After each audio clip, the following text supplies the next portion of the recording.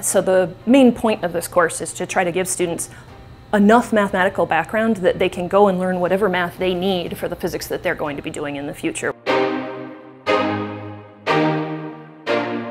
So this class will help prepare you to be ready to take the rest of the classes in your physics major and your upper level physics classes, but maybe more importantly, it'll give you the mathematical background to be able to go out and pick up the mathematical topics you need for whatever physics you're going to explore again in your own future in physics, whatever that may be.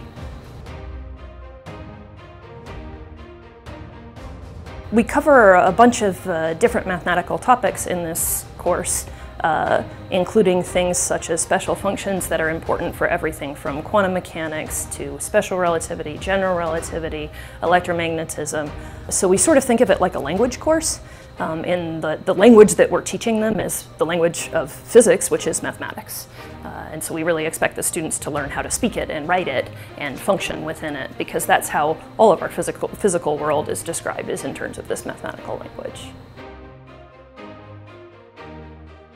So we often get feedback from students who've completed this course and gone on to further courses in the physics major, telling us how much they appreciate that the time that they spent in this course helped them to understand the physics that they were doing in their later courses in a more natural manner. So I think it's particularly fun material to teach undergrads because it's the first time they have exposure to this level of technical mathematical material that helps us understand the physical world around us.